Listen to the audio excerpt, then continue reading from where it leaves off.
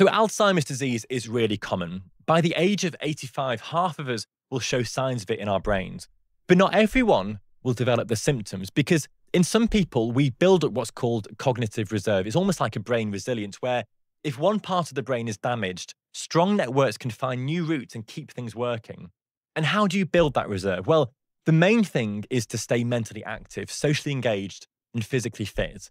So, for example, learning new skills, playing an instrument, or reading lots of books and spending time with people who stretch your thinking.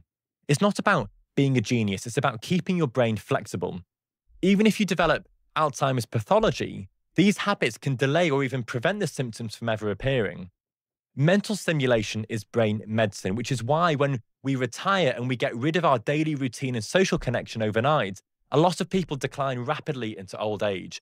And the earlier you start investing in your brain, the more protection you build for your future.